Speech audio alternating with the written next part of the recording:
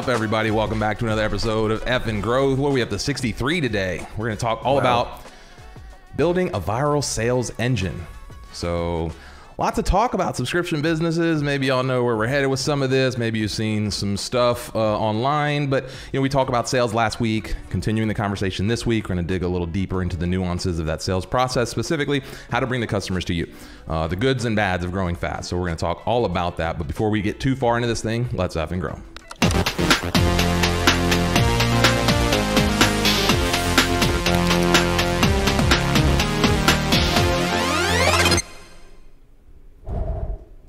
Breathe deep. What's up, Joe?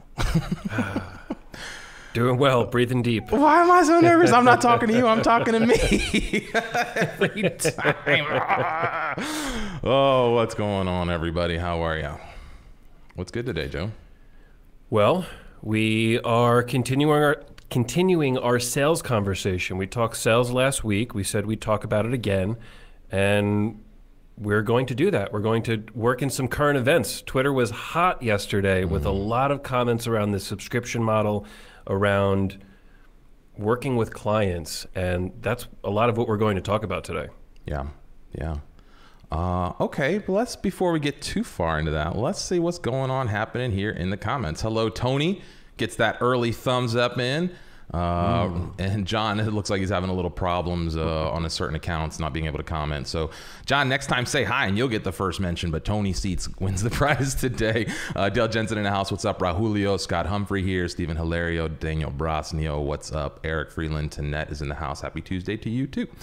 Greg Dolan is here. Michael Collins, what's up? There was a little squad of y'all. I think some of them were meeting and gather earlier today. If you missed that, chatting about random automation stuff. I popped in current events, etc. But whatever. Krista McColeman in the house. Warda, hello. Let's see. Jeffrey, what's up? Good to see everyone. Good to see you too. Robert, good morning. Joseph Bates, Gabe Perez.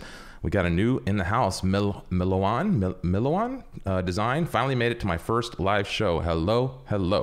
John Matias. Oh, look, we lost Joe. Okay. Roland is here. Penny is here. What's up, Geronimo? Hola, everyone. Happy to catch the episode in time. Mustafa's here. What's up, Christian Smith? Veos. Okay, let's get into this a little bit. Looks like we're getting a little bit of back and forth on Joe here. We'll see if he pops back in or not. In the meantime, let's take a look at there he is. A couple of the announcements. So this Thursday, we're going to be talking a little bit about how to get into going from not client first, Webflow client building to Stripe.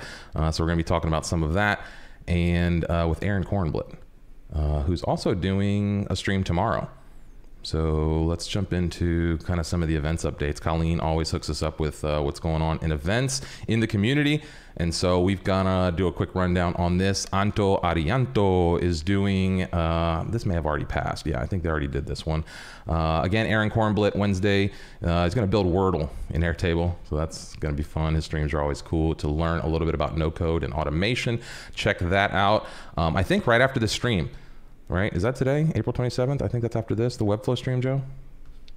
That's tomorrow. Tomorrow, okay. I was going to say, then we have a hard out, but okay. So tomorrow, the quarterly Q&A with Vlad is on. Let's see. Also Wednesday, Edgar Allen, they've been doing these Webflow cafes, all in Spanish. Melissa Mendez, her stock is up in the Webflow community, doing lots of events. Webflow Party is on right after that too, I think. So Edgar Allen, they're doing this Webflow cafe, and then there's a Webflow Party. They're doing a challenge. Yeah, doing lots of stuff. So shout out to all of them. And then I think tonight, is this today? Or I'm not sure if this is today or tomorrow, but on LinkedIn, this is what I got to do. There it is right here, April 26th. So this is tonight at 8:30, speeding up your Webflow builds with external style guide. So there you go. Some updates on events and community things, random things. Go give Colleen a follow there. She always does a good job keeping the community connected and keeping up with current events. So shout out to Colleen for helping us just keep everyone up to date with events. So, okay, with that being said, let's get into the grunt of the show here, Joe. All the announcements are out of the way. I think, did we miss anything? I think that's it. We can get right into the disclaimer. All right, let's do this. Disclaimer number one. Not all growth is good growth.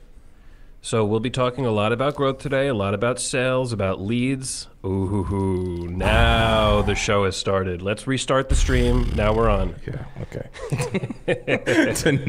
Tanette called me out. Thanks for the reminder, Tanette. And for those audio listeners, Reimar just put on his Finsweet That's hat. Right. Oh, I knew something was missing. Now we're in business. I knew something was missing. Okay. Back to the disclaimer, not all growth is good growth. We are talking a lot about this topic, and we want to make it clear that it's not always a good thing. It could be negative. It could be negative for your business. It could be negative for your personal life. It could also be amazing, and it could be really great, but not everything is really amazing and great. So that's disclaimer number one. Reimar, anything to add to that? Yeah, I just want to say that I was having a good hair day, so everyone out there talking shit about the hat, you know. Okay.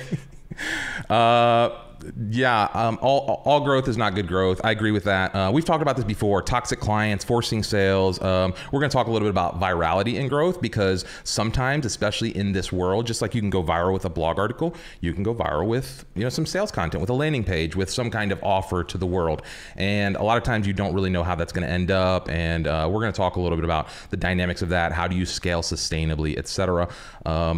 But, you know, we all do want to grow a little bit. And so figuring out how to do that means finding a way that works for us. And so hopefully this content will help you do that. So disclaimer number 2 is that you should find a pace and process that works specifically for what you're trying to do.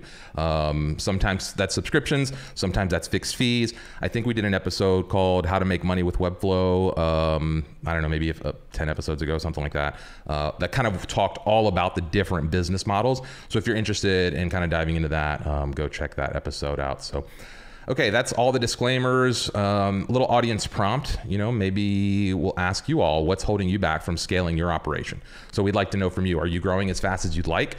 Are you facing any specific hurdles when it comes to growth? Is there something you would like to learn about, or something that you see as a hurdle that's stopping your growth? Share some thoughts in the comments, and we'll address those as we go through the rest of the stream here. I'm really interested to see what people say about this, because there's so many reasons that can hold you back from growth. It could be time reasons, it could be money reasons. And you know what? I think a lot of the times it's confidence reasons, especially when you're new at this, when you're just getting into it, you're like, hey, I have this successful single person business. How do I take that to the next level? Do I take it to more clients? Do I take it to more people on the team? And yeah, I want to continue to talk about confidence as we do this episode, because that should be the thing that never holds you back. So keep that in mind when you're giving these answers. So I was not able to hear that last little bit. Hang on a second here. I was not able to hear you, Joe. OBS check audio on Joe. There we go. Okay. I got you back. I think the audience heard you, but I didn't. Okay. So I cannot comment back on whatever you just said there. So where'd I cut off? I don't remember. Just literally like the last 20 seconds. The sum of that is, I want to talk about confidence. Confidence should not be the thing that holds you back in growth. So that will be a topic I want to keep addressing in this episode. Yeah, great. Okay. Anything else for the audience prompt before we move to the show content? I think that's it. Yeah, I think we jump right in. Great. All right, we're starting with story time. And we're going to...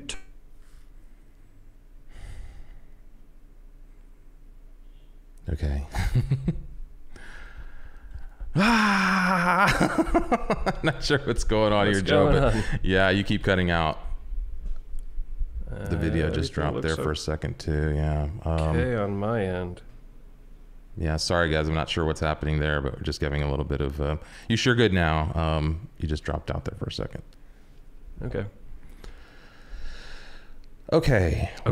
I never know if I should be repeating what I just said. Now we're starting with story time. Yeah, let's just start at story time. Okay. A couple comments coming in here. Cooper comment, not all good growth is good growth, right? Or not all growth is good growth. Yeah, for sure. Are you guys commenting on Design Joy or DJ? Seems plausible to the subject. Yeah, we'll talk about that a little bit. We don't want to focus specifically to that, but yeah, that's obviously trending in the news, so we'll discuss that a little bit. Philip Trott, let's see. My reasons: full-time job, confidence, imposter syndrome, no personal website, finding time to find clients. Okay. Something for me is creating a strong contract template, working on it now with a lawyer who set up my LLC. Yeah, sometimes that can hold you back. Not quite enough confidence with Webflow knowledge keeps me from marketing. Okay. Okay. Yeah, we're already seeing some confidence messages, Yeah. which is normal. This is such a normal thing. This is not a bad thing.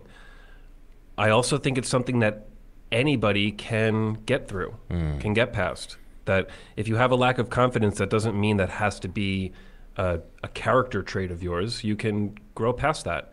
So I hope that some of the content throughout this is going to help people break that confidence barrier. Yeah. Yeah. Yeah. Okay. So let's jump into it. Let's talk a little bit because we both started as solo operators. So maybe let's talk a little bit about our journey, going from, zero to wherever it is we're now and wherever it is we're going next. So Joe, I don't know, do you want to start out with some thoughts here? I'll jump in. The first year of Finsweet, about the first year was just me. I was the only person. I was called Finsweet, but it was just me making websites. I was designing, I was developing, I was selling, I was making the invoices, collecting the money. It was a one-person shop.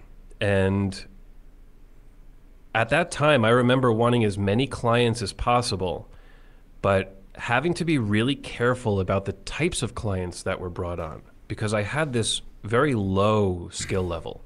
I was a first-year learner. So there were a lot of times a project came in and I thought, well, I don't think I can do this. And I would have to turn projects down if that came up. So not only do you have problems bringing in leads, but you can have problems when the leads do come in, maybe you're not qualified to take on that project. And I think it's much better to turn down a project that you're not qualified in than to just bring projects on. Like, I'm going to bring this on no matter. That works when you know you can figure it out. But if you can't figure it out, it's a bad move. So I remember it was really difficult for me trying to get those right projects. And I felt like it was always a struggle. I was having fun. I was really enjoying what I was doing, but money was a problem. I made a very, very, very low amount of money in the first year of Finsweet. Like, how much? Tell us. You tell me yours, I'll tell you mine. Yeah, I think for the whole year I made $13,000, which is very low living in New York. That's like, I mean, you make more money working minimum wage. I didn't think you were going to beat me. I didn't think you were going to make less than me. I made like 15 grand when I first started. Close. The first year I went out on my own, I think I made and actually I don't even know if that was the first full year. I think that was like one of my years selling door to door. When I went out first on my own, I think I made like almost nothing for 6 months. Almost nothing. And I think that's the thing, right? People see now and they're like, oh, look at Finsweet, or they see people doing things, and they don't see that, they don't go back to, like, I broke into the tech world. I think I shared this story the other day. I don't remember if it was in a podcast or on this show. I've shared it a couple times of just how I started and how I landed this first client and how I hired somebody to do web development, and then they left me hanging like a month out from the delivery. And that's how I got into web development, was having to kind of learn this stuff. And I've completely hacked my way into the tech world, and now in this no code thing, it's taken like another step further. And I think a lot of times we get discouraged because we maybe don't make the progress. But I remember in those early days as well, I didn't even know where to go for clients. I didn't know who to talk to. I didn't know anything about like the web itself. So I was learning about how the web worked and also trying to sell this stuff, so mostly I was just making shit up as I went. And I live in a town where, it's not very tech forward. It's a little older average age here in Sarasota. And so it was always kind of looking to my local community, and I figured, oh, hey, I could be the tech guy who stands out. And so I became the local guy who was doing the WordPress meetups, and eventually those became the Webflow meetups. And I don't know. It's a very difficult process when you're first starting out to get into this space and find the thing that's going to lead you to where you go. That's why we always talk about experimenting with so many different things and trying to do, like various things with your pricing models or with how you attract clients, because you're really just making shit up at the beginning. I think most people would admit that. I think that's one of the secrets that most people don't tell you about life. And when you're a kid, you look up at the adults and you're like, oh, the adults have it figured out. And then you graduate college or you get out onto your own and you're like, oh yeah, maybe one day I'll figure it out. They must have it figured out. My boss has it figured out. And then you get into the business world and you figure out the boss doesn't know shit. You figure out the adults don't know shit. You figure out the politicians don't know shit. You figure out like nobody, just all the way up, nobody tells you that the secret is they're all just making it up. And so I think that is, again, going back to why you should experiment and why it's so difficult at the beginning of this phase to gain traction. Joe, do you want to go into any more specifics there? I'm trying to think of like, I would do anything. Same with you. Like I would just take any project, a couple $100, $500, $1,000, whatever it was. If you wanted to pay me, I was going to like do something creative for you. If I could get somebody to pay me for something, I was in. And I would see people at the time who were like, no, I'm only going to charge X for my projects, or I'm not going to, but they didn't have any traction, and it's hard to like set those thresholds when you don't have traction. Where I was just like, give me whatever, just give me whatever until we get to a certain point. And then once I got to a certain point where I just had too much to do, then I was like, okay, let me increase a little price. Let me add a little bit more. Let me try something different. And sometimes I find myself in the middle of projects because I was a little less judicious than you, Joe. I'd just be like, fuck it, I'm in. Like, I'll take it, whatever. You got some money, I'm whatever, And so I think some of that has led to really amazing skill development, and some of that has led to hair loss and gray beards at 38. You know what I'm saying?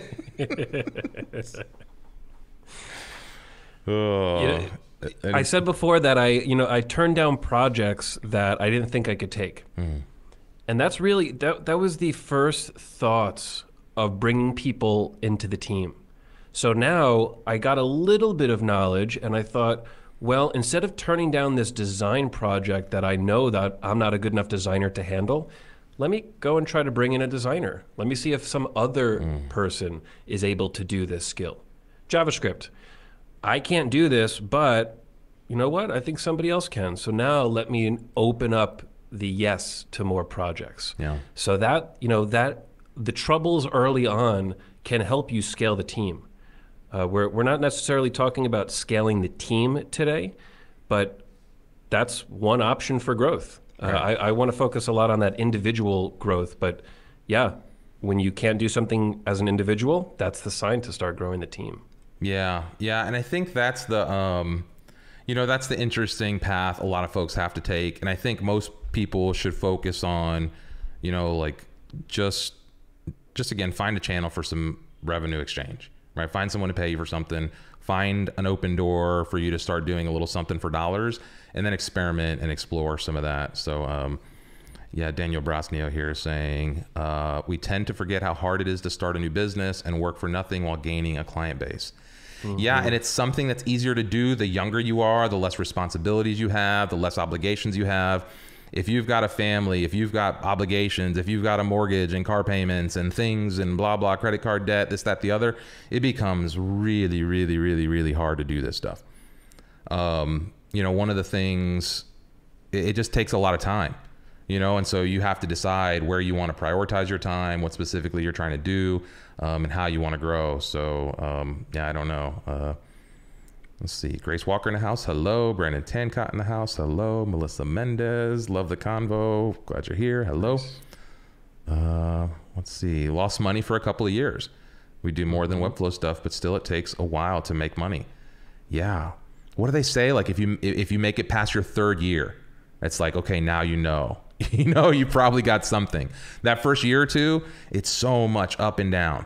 It's so much up and down that like it'll drive anyone insane.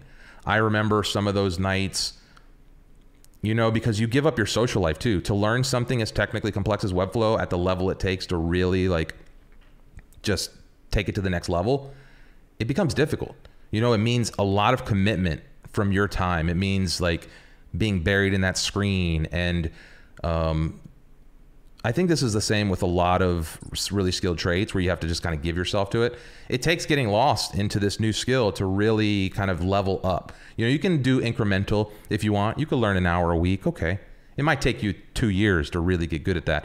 Or you can get lost and go crazy for like 2 or 3 months and just obsess, and then bang, you take a sprint. But it depends, right? If you have family, if you have obligations, if you have other things, maybe you can't do that. So I don't know.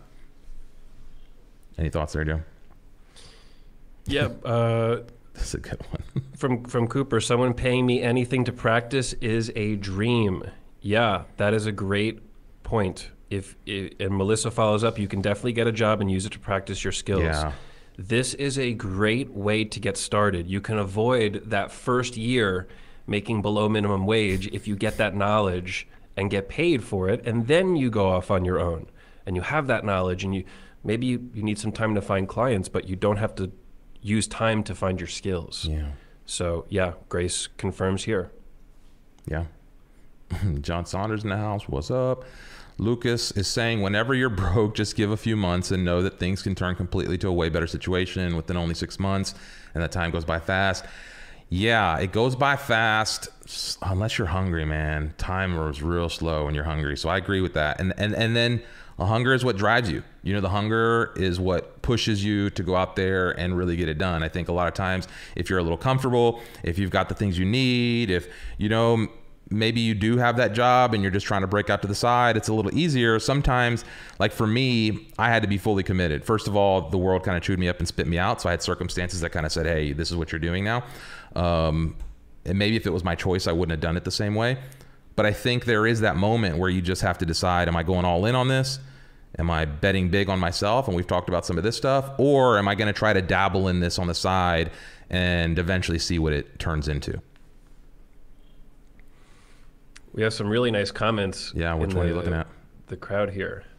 We have a bit of a chain. John says, agree with Melissa, you literally get paid to perfect your craft. And Philip follows up, that's what I'm doing now. I'm rebuilding my job's website, currently in WordPress, in Webflow. I plan to use the knowledge to put myself out there more. Nice. And Philip, I see you here all the time. So, you know, you keep coming up to events, you keep putting yourself out in the crowd, and you have that knowledge. That's the next step. And Melissa says, I think that's the first thing I say to somebody who asks, should I quit my job to take on freelance full time?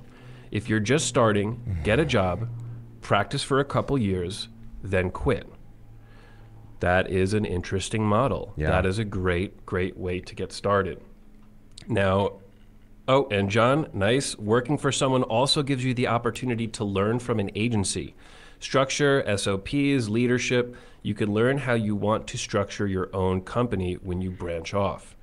Nice. Yeah. Interesting. And I'm curious, John, have you done this? And Melissa, have you done this? Because these are great comments. I'm curious if this is something that you have experience with, or now you have the experience being a leader in the space. Grace says, it took me 3 years working for someone else to feel like I was somewhat ready to go out on my own. Nice. I think we're seeing a trend here, Reimar. Yeah, I think it can be an important thing. Some people just want to go out and do it, right? Again, my life chewed me up, spit me out. I found myself in a position where I kind of had to reinvent myself. And I didn't have the luxury of going to find a job or go get this because nobody was hiring in that space. When you're talking about 10 years ago, 12 years ago when I was doing this, it wasn't as prolific as it is now. The tools weren't as robust as they are now. And, again, I was just in a position where I had to get scrappy and figure it out. I also didn't have a lot of bills or obligations or things at the time. And the ones that I did, I just kind of said, fuck it. And, whatever happens. And so I was able to do that. But yeah, it's not the path I would recommend for most, and Joe, I think, is kind of the same way where, again, he said 13 grand he made, $1,000 a month. What? Living in New York. That's not a recommended path for you folks. Like, this is not a thing you should want to go out and do. This is not like, what Melissa and John and Grace are saying here are a much better way to kind of get your bearings, figure out and learn. But not everybody gets that opportunity. So John's got an answer to your question here, Joe. Okay, John says, I worked at an agency for 4 years and consulted with agencies on UI UX before starting my biz. I was terrified, man. Yeah, absolutely. Yeah, I think. Okay, Melissa, yes, I actually worked at Datagram for 3 years, then started freelancing on the weekends, then quit after 3 years. Yeah. Okay, nice. I didn't know that about either person. Yeah, Very nice. Cool. I'd love to bring up 2 comments from Shane Grady. Yep. Shane is now giving a devil's advocate answer here. He first says, is there a price in which it's not acceptable to practice versus not? And then a follow-up comment, I have some ethical concerns with using clients as a learning ground. At what point are you misrepresenting your experience? Well, you should never be misrepresenting your experience. If you have no experience, 0 experience, you should make that clear on the call. It's very rare that someone's going to work with you without seeing any past sites. So first, there's no reason to misrepresent. Hey, I'm brand new at this. I'm going to give you a great price because I'm still learning, but I can promise you this, I can promise you this, and I can promise you this. And as long as you hit those promises, the price doesn't matter, your experience level doesn't matter. You make promises and you keep those promises. Just be transparent. So Shane, I wouldn't even get into this thought process. I would just go the transparency route. Yeah. Yeah, and I think what we were mostly talking about too is doing this as an agency where you're not necessarily learning on the client's dime. Specifically, you're learning under the tutelage, hopefully, of an agency. That's literally what you're going to do. That's like an entry-level position. That's like the ideal ground, is to go in and saying, hey, I'm kind of green. I'm here to help you grow, agency. And then you don't start out by saying, hey, I'm here to learn from you for a year and then I'm going to leave you, right? That's not the way to get the job. The way to get the job is to, let them know you're there to bring value. And then if you see the opportunity, hey, nothing's stopping you from leaving 2 years, a year, 6 months, whatever, down the road. But yeah, I agree, Shane. And I think my strategy as I was learning was always do it for myself and then maybe charge people for it. So I used my playground, my website, my experience as that proving ground to test all the things. And this is why I became a blogger, mostly because I had a lot of time. And so I just started sharing my story. And that led to just learning about the web. The more I tinkered with the web, the more I learned about building websites. The more I learned about building websites, the more I found people wanted me to pay me to help them build their websites. And so I agree. I think the best way to learn is really to vet it on yourself and then take that stuff out to clients. So, yeah, Daniel, this is a good point too, Joe, as a follow-up to some of that. Daniel says, the best clients trust you so much that they are willing to financially support you in learning new stuff just because they want to work with you. Finally found one. Nice. Totally agree. My first ever paid project, I got on the phone and said, I've never made a project before, ever. I have these sample sites that I've built for, like I made a website for a party I was having, like just random things. These work, but I have no experience with clients. I want to charge you $500, and if you don't like it, you don't have to pay me. But if you like it, we'll go live with it, and you pay me the $500. And she loved it. She was like, this is amazing. Of course I want to do this. So yeah, she said yes, and I still do a yearly update for her. 6 years later, I service her site personally for a few hours each year. And yeah, that was total transparency. Yeah. So Shane, back to your comment, that I was just super upfront. I don't know anything. You're going to have minimal risk, but I can do this. Yeah, and to take it back to the core of the show, I think Joe has always done a good job, and it's one of the things I've always admired about Joe is about that customer satisfaction. To hear that at this point he's still personally supporting his, one of his first web clients, just says a lot about what it takes to really build that long-term growth, because that stacks, right? You keep doing that for people over time. Now he's not managing lots of people's client sites anymore, but it's a testament to that, what it takes to kind of do that. So a lot of times, I think Grace says it here, good things take time. A lot of times we see these things, we see people break out. We see a Melissa Mendez break out into the scene, and, they get featured, and even John Saunders or even Grace, right? So we got 3 kind of Webflow celebs here in the chats who they've all been featured by Webflow. They're all kind of breaking out into the scene. They seemingly came from nowhere, but as we're seeing here, they worked for agencies for years. Melissa saying it sucks to be broke. Well, how do you know that? Well, she's probably been broke, right? So having a job while you learn keeps the stress away from relying on freelance money. And so, we have these journeys and we have these paths, and a lot of times we see these things and we see when somebody breaks out and we get real excited, or we get, okay, so the Design Joy thing, for instance, right? Like let's take a look at this. This is a good time to bring this in, because I published my first tweet 2 months ago, and then look at the time frame when this happens, right? In that same time span, hand, DesignJoy has grown from a run rate of 1 million per year to 2 million, almost exclusively due to Twitter. So this is the virality of the potential here. This is how things can explode. But here we go, literally just yesterday, have made a very difficult decision to let go much of my base at DesignJoy. And if we've been following this story, you can see, like there can be viral growth, and then there can be repercussions of that. And it looks like, oh, there's Joe again. Joe, have you heard any of the, are you back with us? Hello? I'm back. Okay, great. Yeah. Okay. You brought up the design. Yeah. So I was just transitioning into that because it's like, the success of this thing, it's, we all want to grow. We all want to grow fast. We all want to like get up to speed, but it doesn't always go like that. It doesn't always work out the way we want things to grow. And so I don't know. Let's switch to the next topic a little bit here.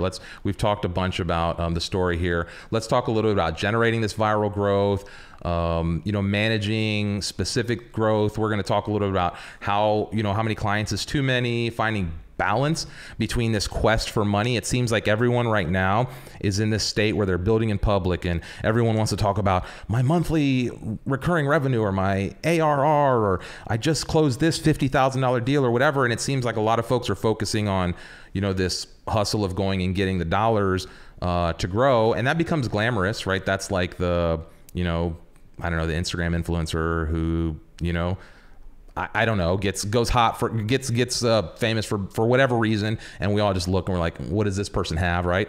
So we all kind of compare ourselves to others, but the definition of virality is kind of unpredictability, right? If we all knew how to go viral, if we could tell you, hey, there's a recipe for driving viral sales, like we would all be doing it.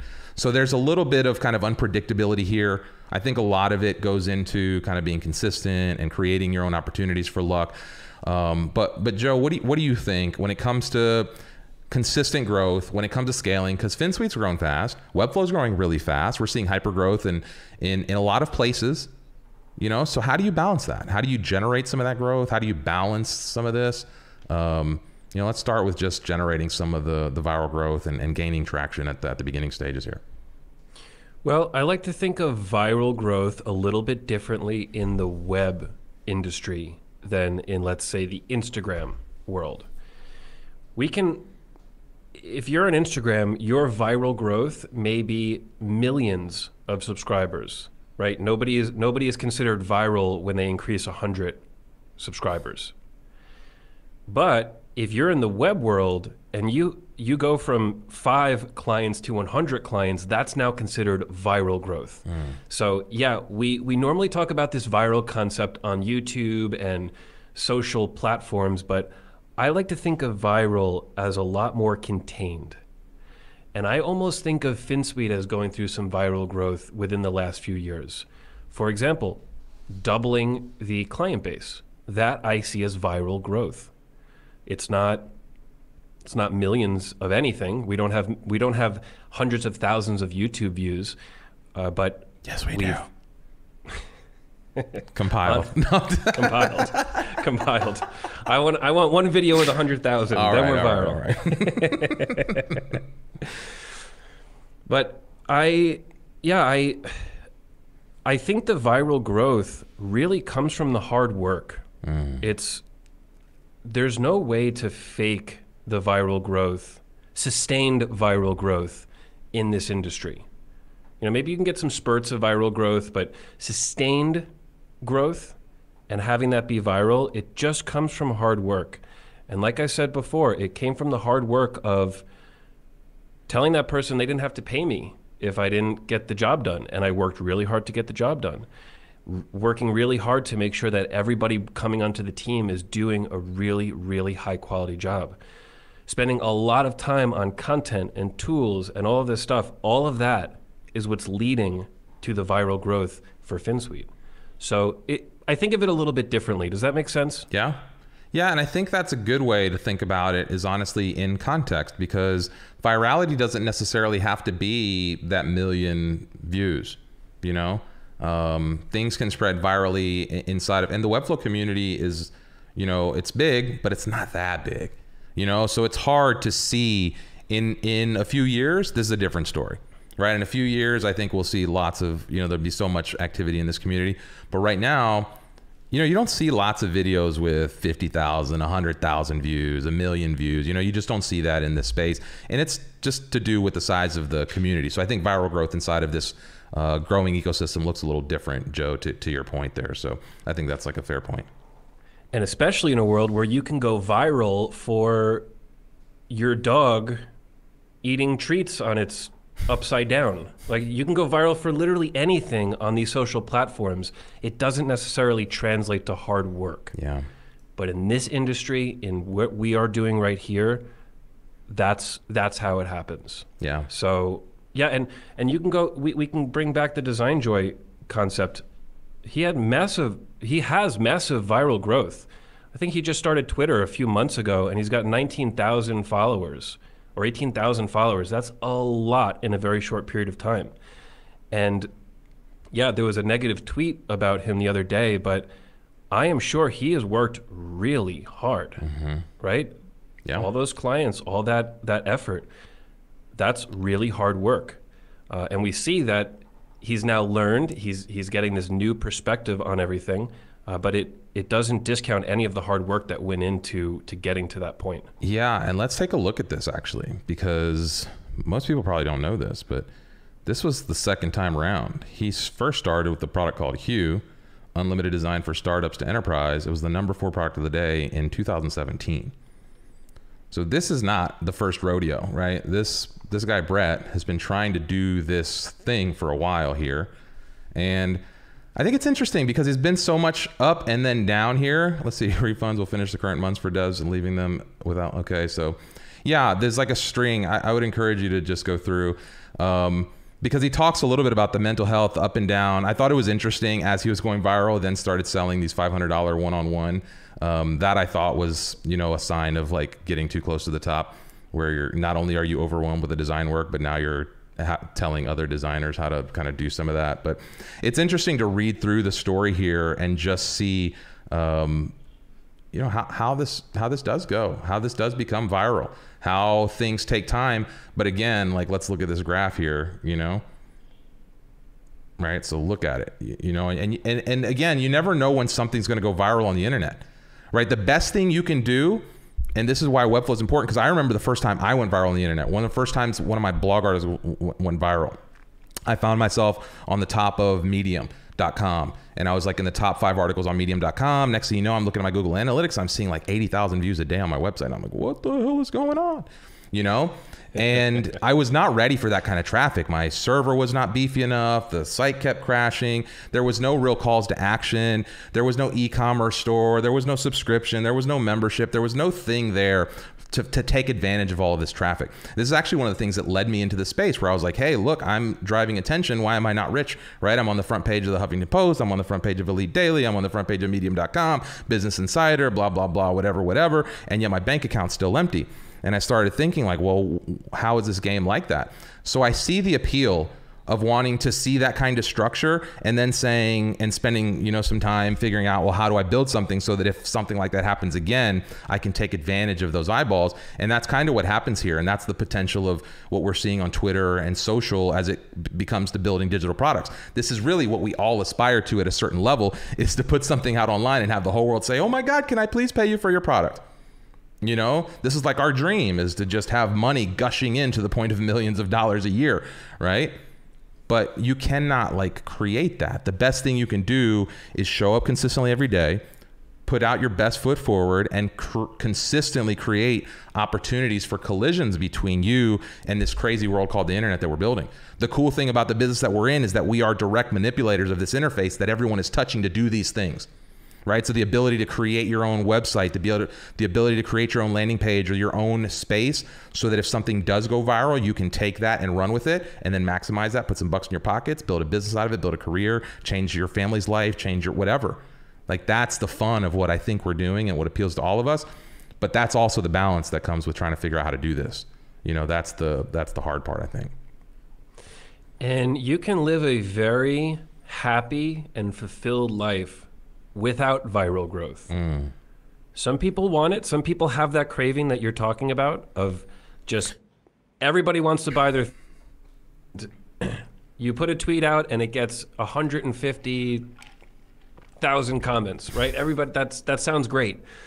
But you can live a very, very successful career inside this industry with a flat line, no growth, right? You can get up to a certain amount and say, I am super happy with this workload. I'm super happy with the revenue coming in. I don't need any more people on my team, or I'm just fine as solo, and that's okay. And that's a great part about business. You can choose to grow, you can choose to stay, and Jeff says it perfectly. Viral growth may not be sustainable, but growing slow and consistent is okay too. And it absolutely is. People have different desires, people have different everything. So you need to find that about yourself. You know, if you want that viral type growth, you know, maybe you have a different strategy than somebody that is very content with the static growth. Yeah. And I'd much rather, I think, have the consistent, you know, scalable, stackable, reliable growth, and then see occasional little pops. Because what happens is then you have a strong base, and the stronger that base is, the better you can handle those viral explosions, right? If you're just one person, a la Reimar circa 2014, and your blog's, you know, going viral on Huffington Post, well, you're just one dude trying to figure out the internet. Like, I don't know shit, right? If I had the skills I had now, right? If I had the website I had now, I promise you that attention would have turned into crazy dollars, okay? But it's a different thing, right? So this is all about preparation. You know, they talk about luck is when preparation meets opportunity. And I think that's all you can do is to set yourself up here, is create the most solid foundation you can, so that you can take opportunities of, you know, this beautiful new tool that we all have at our disposal here. Totally. That is such a great point. I'm glad that we're bringing up these both sides here. And I'll bring up a comment from Felix. I just want that flat line, trying to get my revenue to be the same as my salary as when I was a product designer in my previous company, and I'd have achieved my goal. Perfect. It's so nice to have this goal in front of you, understand it, and then work towards that goal. You know, when you're trying for the viral growth, it's hard to really get to goals because things don't grow predictably. That's the part of viral. It's not predictable. So you can't say, oh, I want this thing in the future and expect that you get there, because it's not going to be like that. It could be higher, it could be lower. But when you have that, I want this exactly, and this is right there attainable, this is what I see, that is, yeah, that's it's great. I'm really happy you shared that, Felix. Yeah. And John had another good follow-up here, Joe, if you want to take that one too. John, so true, Joe. Our agency has grown slowly over the last 8 years with a small team and enjoying each product build. Also, great work compounds. Absolutely, it does. That's where the hard work comes. Just because you're not going viral doesn't mean you're not working hard. John, I know you work hard, and I know your team works hard. And that's why you continue the slow and awesome growth over 8 years. Yeah. That's great. Yeah, and Nicola brings a good point here. Yes, when you see 20 plus I think he's saying persons that want to pay $4K a month, it's not easy to say no. This is true. This is what in the insurance world they call a moral, what is it? I can't think of the word, a moral risk, right? It's like, it's hard to say no. You know, if you got something out there, who's going to stop? Who's going to say, no, I'm not going to take, you know, like I'll probably do it too. If I have a business that's going viral and I'm going to figure out, okay, how do I scale this? But it's hard to scale. Right? It's hard to scale the quality of design, the nuance approach, the relationships you have to manage, the knowledge you have to bring to the table in a hurry. Cause like we said, this thing grew in 2 months. So most of these clients probably came in a hurry, dumped the money, paid the retainer, and were expecting something that they never got. And I think that has led to, you know, retracting some of that. So yeah, Nicola, that's a tough spot to be in, because I agree with you. But what you want to do is you want to keep, okay, so here's something to think about. If 20 people come to you and they want to spend $4,000 a month, okay, that's cool. But how many of those will you keep for the second month is the question you want to ask. I'd rather have 10 people pay me $4K a month and keep those clients for 2 years or 3 years or 5 years than take 20 clients on for $4K a month and keep them all for 1 month and then end up with only 1 or 2 clients the next month, right? because I wasn't able to fulfill. So I hear what you're saying, but this is where the long-term play comes in. And I think this is what you have to look at a little bit. And this is what comes from stacking and compounding and the things we've talked about, is that you have to take a long-term vision here. And sometimes that's hard, especially if you're broke, especially if you need money, especially if you need something. And so finding that balance, finding a way to, to grow and I don't know, take advantage of the opportunities, but also balance this, I think that's the real challenge, And Penny brings up, I want a well-rounded life. Work plus gardening, spending time with friends and family, learning non-web stuff, and part-time university. So that goes right in line with what you just said, that you could have other priorities. You can do other things, that your whole world doesn't have to revolve around the web. And you shouldn't be spending all of your time during the day in the web. Yeah. So yeah, there's a whole world out there. This is a great analogy, Adrian here, saying, rather be a redwood tree than a kudzu vine. Agree. You plant a redwood tree, and it's going to take a long time for that bad boy to become, like if you've ever been out to California and driven or been in those forests or seen, like there's even trees you could drive in through, it's like that big. Here, hundreds and hundreds and hundreds of years. But yeah, like when you come that solid, it's hard to take you down, right? That's the thing. That's how you become an institution. Everything else is just a passing, fleeting thing, right? And that's the balance, I think, between freelancer or not. And maybe that's where we can go to scaling or not. If we, I don't think we're really following our outline much here. Yeah, we have great comments. At any level, these comments are just gold. Yeah. Are you seeing anything specific? Let's see, Melissa, there's a thin line between success and burnout. I agree. I think that's let's see. Fimalon's got a little point here. Never understood what was the point of all the money talk. Feels like there wasn't anything else going for DJ besides the ARR. I think this is the trap of the social world, because we're all looking for that social validation. A lot of us are spending a lot of time in front of these screens, and so it's different, than before, where maybe you'd be validated by your peers, and so you're looking for this validation online, and then it becomes exponential, and you're like, holy shit, and so you just, you want to do more and more and more, and yeah, I don't know, sharing your revenue, sharing these goals has become a trend to build in public and share these numbers in public, but I don't know what that does to the overall conversation or what the impact of, those type of discussion has long-term on these things. Comment from Lucas relating to this. Something people in this freelance business niche don't talk about much is LTV, lifetime value. People worry about MRR and ARR, but not about LTV, and that's all about quality assurance. So what's the value of your business and the clients of your business lifetime, not by month, not by year? And yeah, Lucas, that's absolutely true. And it's because the MRR and the ARR numbers, they do sell. They're interesting. They're cool to look at, because you can't really imagine somebody's lifetime value as much. Yeah. You've been in business for 2 years. What does that mean? How am I supposed to tweet about that? But if I have numbers, hey, made this much this year, made this much this year, here's a screenshot. Now I have something to visualize and I have something to aspire to. I'm not saying it's the right thing to aspire to, but that's how a lot of people operate. Yeah. So yeah, it's a great comment. Yeah, and I want to, Roland says here, they hope money attracts more money. It's not that they hope, like money does attract more money. Like it just does. It works like that. We don't have the time to go into the psychology of why or how, but it's important. Money is, for whether you like it or not, whatever your thoughts are on money, capitalism, consumerism, etc. Money is a tool for measurement, right? Money is a mechanism of exchange, right? Money is the scorekeeper we use in our modern society to figure out how I trade my time, goods, services for your times, goods, or services, right? Before money, it was like a barter system, and it gets complicated to trade value because now I have to find direct people to exchange with, right? So if I have sheep and you have apples, but you don't need sheep, well, we can't really do trade. So money becomes a cool tool because I can say, hey, I'll sell my sheep to somebody who needs sheep, I'll take my money and I can buy your apples. And so this tool is very important from a societal standpoint for giving signals as to what has value and what does not have value. This is why expensive things are perceived to be better than cheaper things. This is why we talk a lot of times about selling a website for 500 versus selling for 5,000, oftentimes create a perception change in the value you're delivering.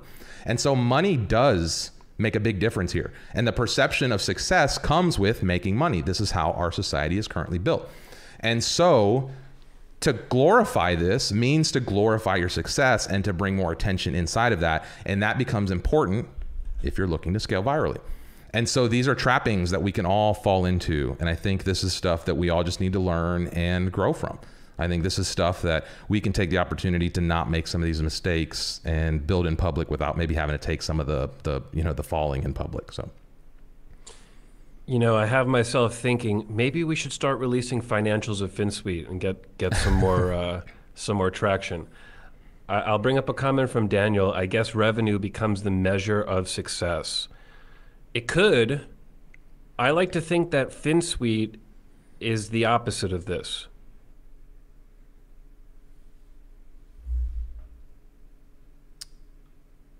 Have enough money to. Oop, I'm out. And am I back? Yeah, you're back. Okay, so money becoming the measure of success. I like to think Finsweet is not, it just doesn't follow that path. We don't release any money numbers. I don't like to think of Finsweet in terms of money.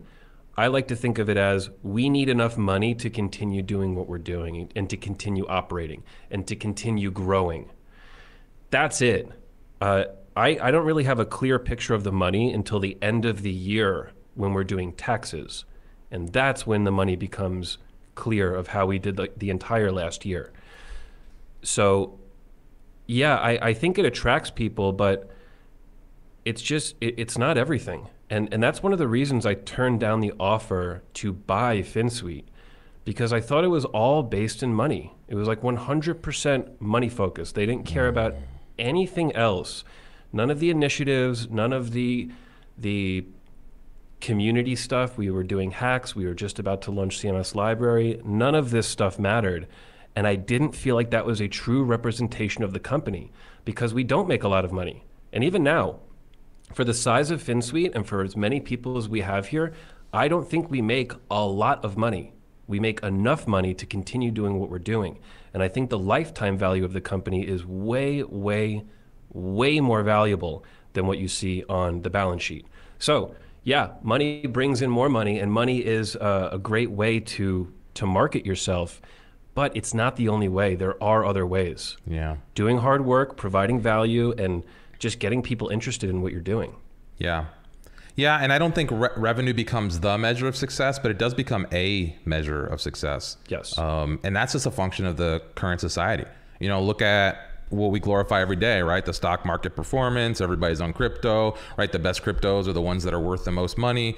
The best businesses are the ones that can charge them more for their work. Look at Apple, look at the Nikes of the world. You know, like this is the game we're playing in, again, whether you like it or not. And so, yeah, a lot of this stuff is just things you have to learn how to navigate as you go through. John Livingston saying, while I might be completely off, the Design Joy saga seems like it has a lot of red flags. I have a hard time believing any of it. Yeah, the you know, if things sound too good to be true, they often are. A lot of times they, yeah, it just is. That's like a good thing to just remember in life. Pablo, value should be the measure of success. Unfortunately, value is hard to measure, whereas money is very easy to measure, which is why typically money is exchanged for value, and we use money as a surrogate for that exchange. So money is a measurement for an exchange of value. That's it, right? If you get into economics, that's literally one of the definitions of money, right? It's got to be portable, it's got to be easily divisible, it's got to be a store of value, but also, you know, it has to be a measurement of value in order to be able to like actually have consistent exchange. This is what the free market is.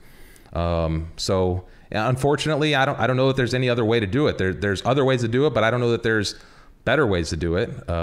Maybe we'll discover some of those over the next few years, right? As we build some of these tools and as people figure out more collaborative ways to build businesses that are not necessarily just driven by how much profit can you maximize out of this endeavor. How do you put a value on this show?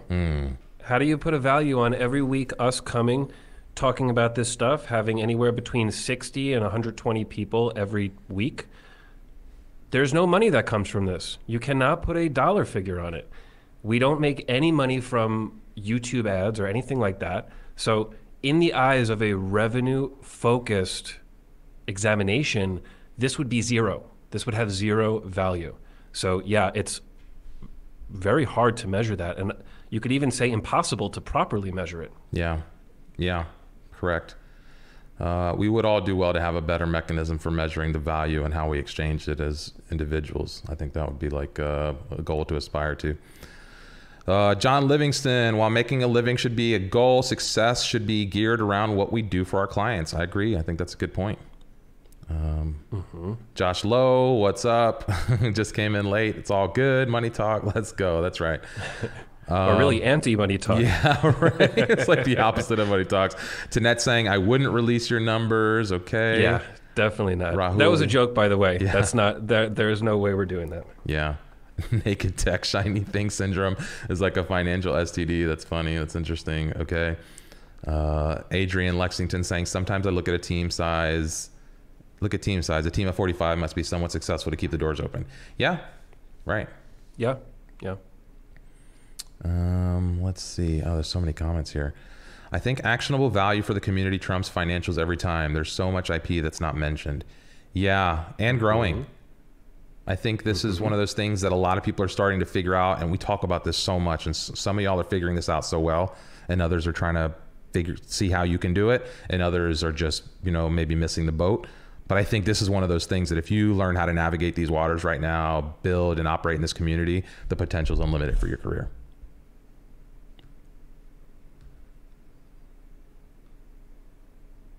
Okay. Felix says, I like to know how much people charge for a specific project. It helps me with pricing mine. Don't really care how much people make monthly, yearly. Yeah, Felix, that's a great point. Something that I always regret as a young kid was not knowing how much things cost. My parents never shared anything with me. How much things cost, how much money the family had.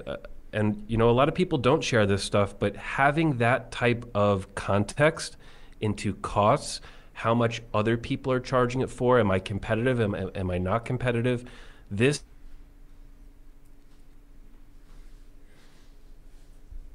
You? All right. Well, I'm sure it was a good thought, whatever it was. Maybe he'll be back. Maybe not. Let's see. There he is. Hello, Joe. Can you hear us? I'm in the zone here, and I just keep blacking out. Oh. Am I back? There. Hello. Check 1 2. Hello. Yeah, you're back. So to what Felix says, this is why I'm a lot more open about, hey, projects between this cost and this cost. It's not the net profit. It's not the total revenue for the company. I agree with this. Don't care how much you make monthly, yearly, but I do care about how much services cost. It helps me run the business better. Yeah. Daniel, this is an interesting point, saying, 30 plus designers paid to replicate the DesignJoy business model. That's the sad part. I'm not sure it's the sad part. I think it's, and maybe I wanted to talk a little bit about this because I think a lot of people who hired the DesignJoy guy had to see this and think like,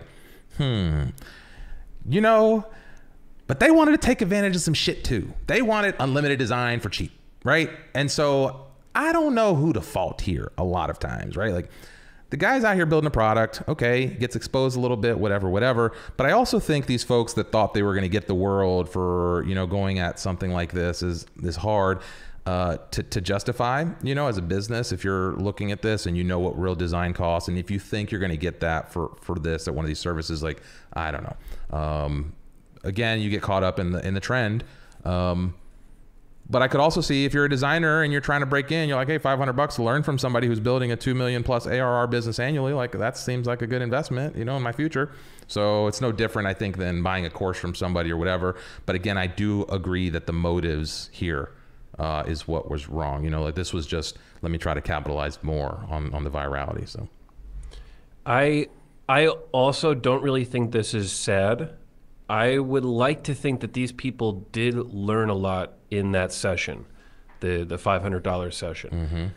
I don't think the Design Joy model is bad. This is not a bad model. This totally works. The only problem was there were too many clients. There were too many jobs and too much work that Brett had to do. That was the problem. It's not the model of the business.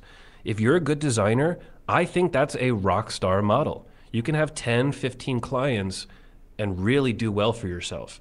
But when you have 30 or 40 clients, that's now a little too much. That's overwhelming. That's when it breaks and it doesn't work. Yeah. So yeah, I don't think it's bad. It needs to be represented in a different way, which it kind of seems like Brett's now taking that direction. Yeah. You know, he sent the tweet, lowering client level, and hopefully this gets to a healthy level that other people can replicate.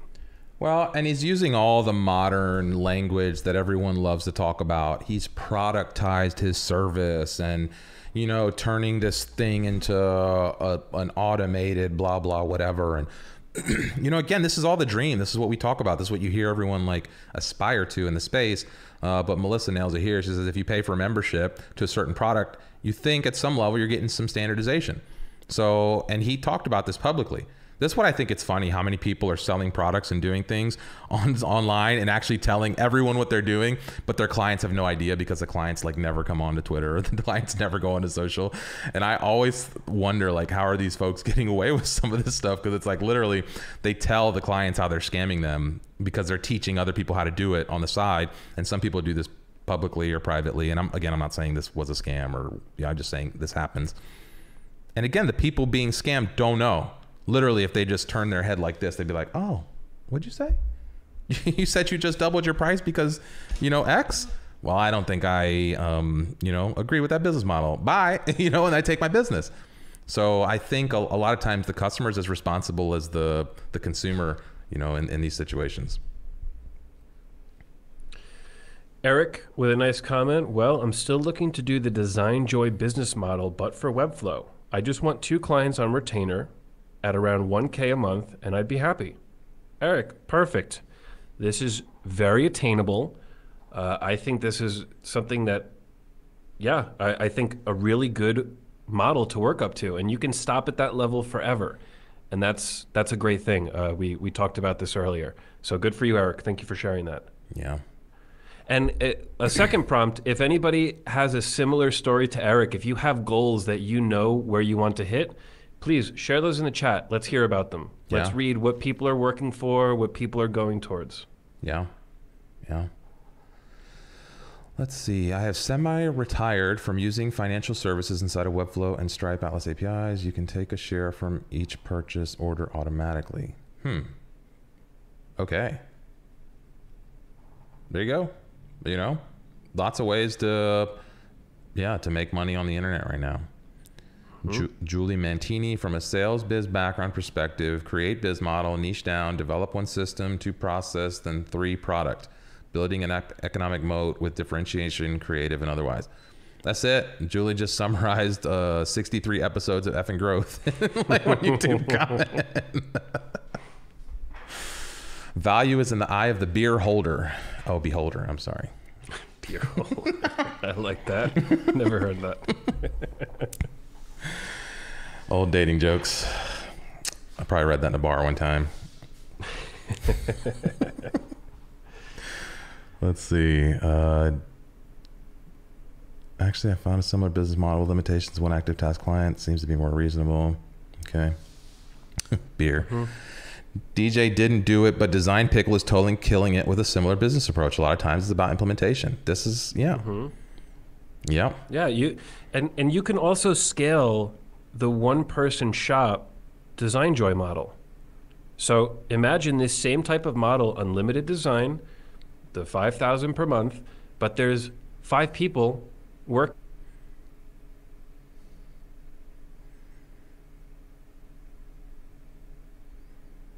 Okay. Are you kidding me? Am I back? You're back. Every time you add a new designer to your team, now you can take on an additional 5 to 10 new projects. So yeah, it's a lot about execution and how you implement this plan. So yeah, I agree with this, Pablo.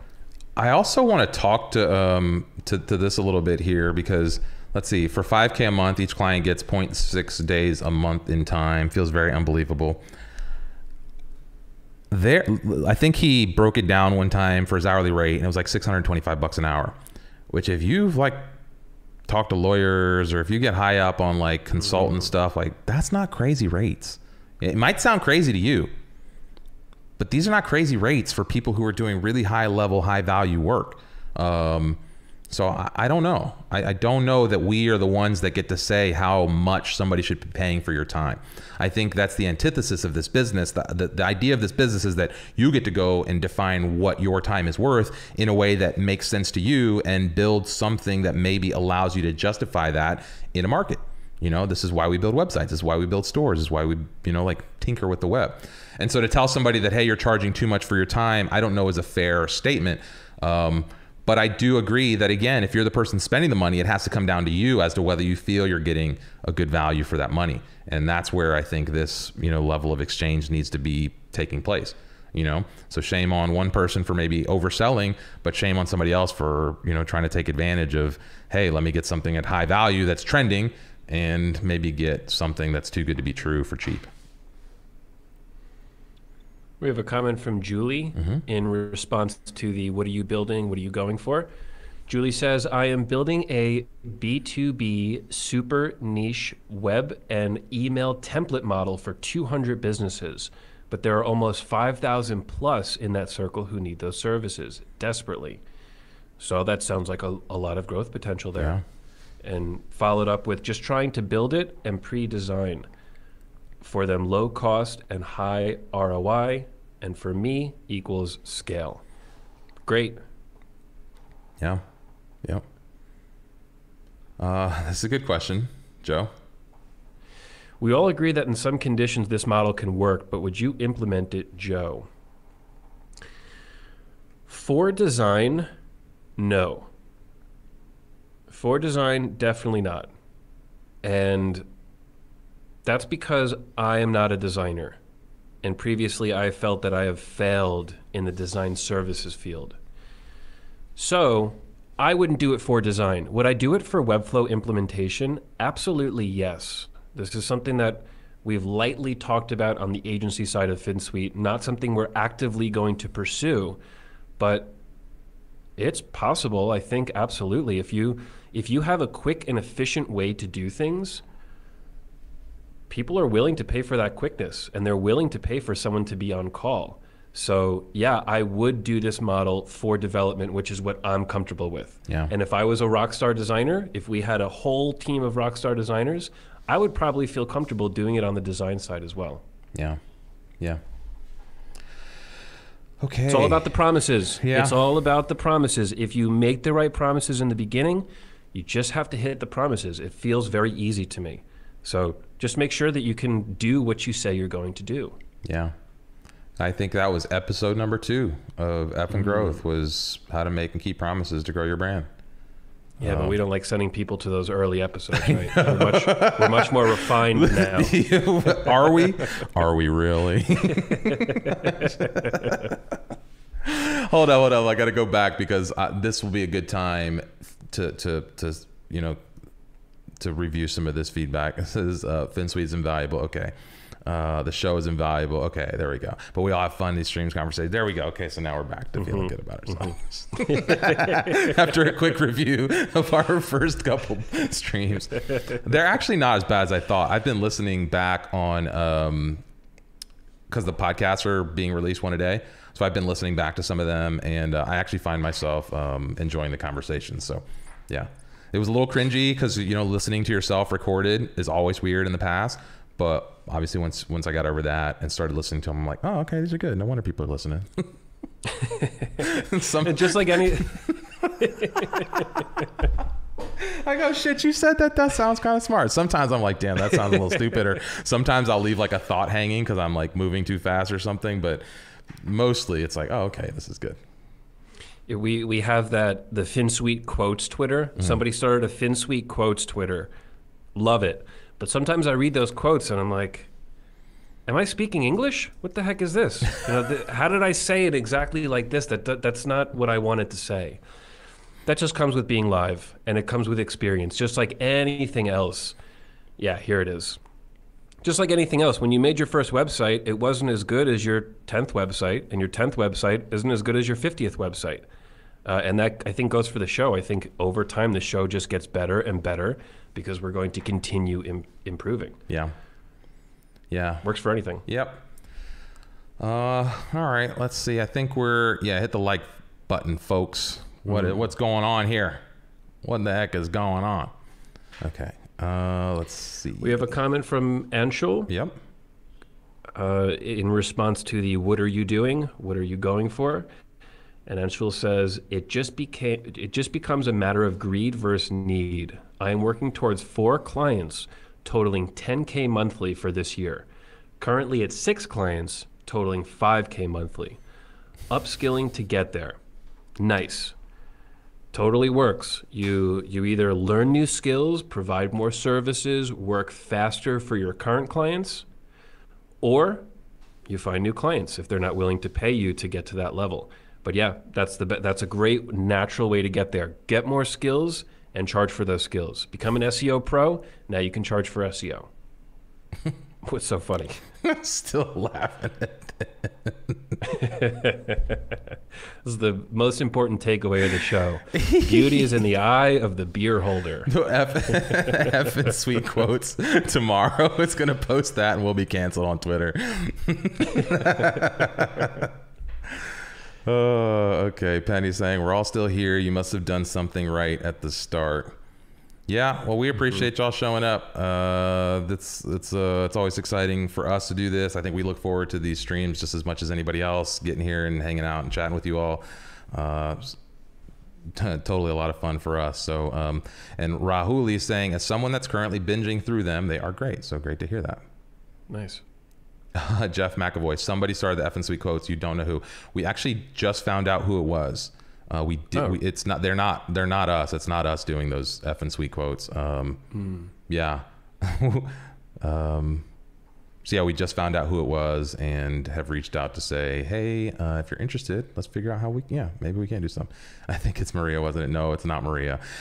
Interestingly enough, it was somebody who was watching the shows early on. They sent us a really nice message and said they had watched the streams early on and had took some of our advice to heart about wanting to find a unique way to kind of maybe stand out or do something in the community to build a little exposure for themselves. So yeah, it was just, it's kind of fun how these things loop back around and how things happen. So someone whacked that on a t-shirt. I'm sure it's out there.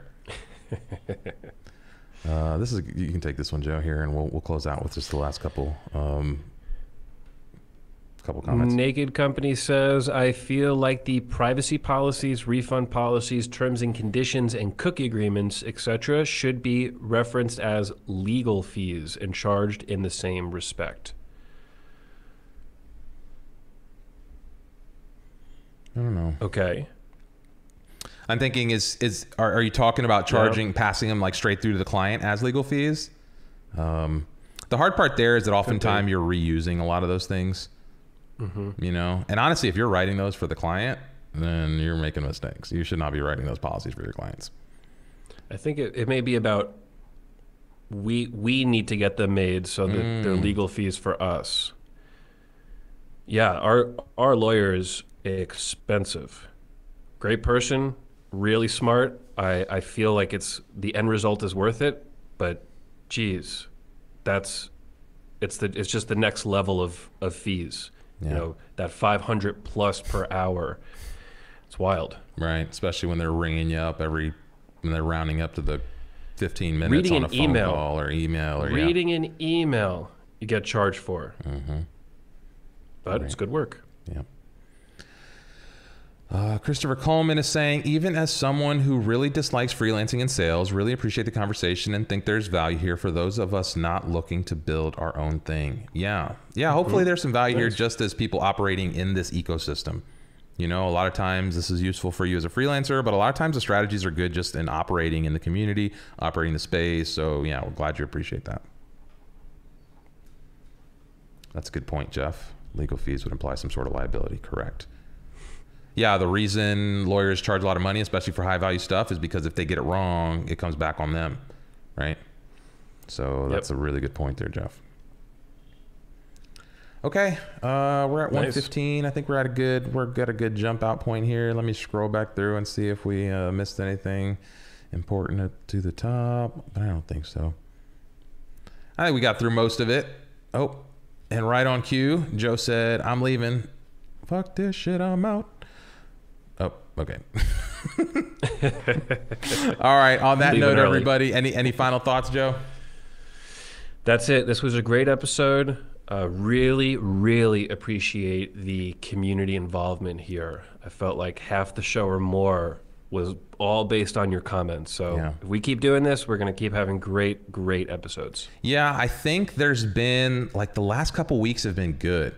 Both Tuesdays and Thursdays have just been, I mean, we do a bunch of like stream prep, and last week we didn't even get to half of the outline.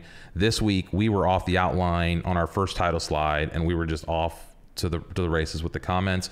I like this format, this dialogue, back and forth, current events, things, whatever. So we'll keep experimenting with that. So I appreciate you all hanging with us. Tanette is saying, let's see, invaluable, thank you, amazing work, good conversation, great show, thank you, love the chat, great.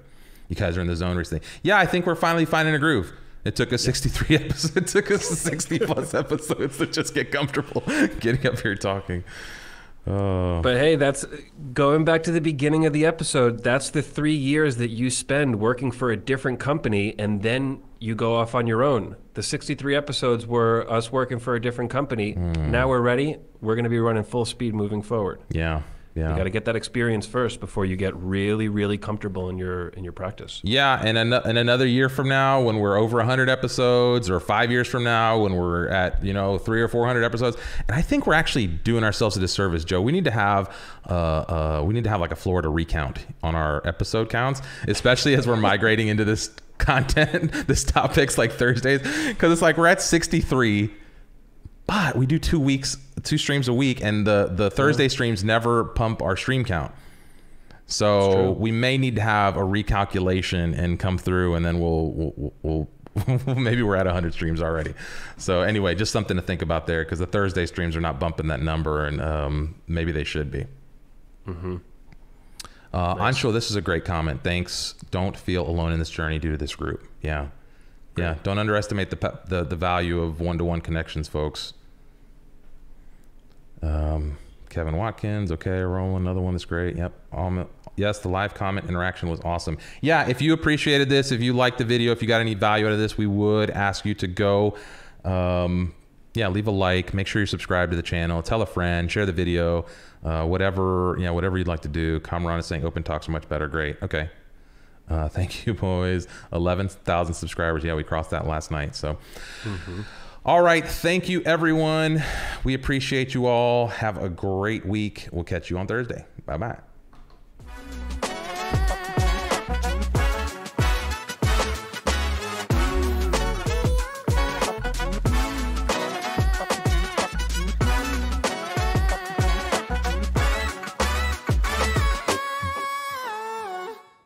Okay, we're back.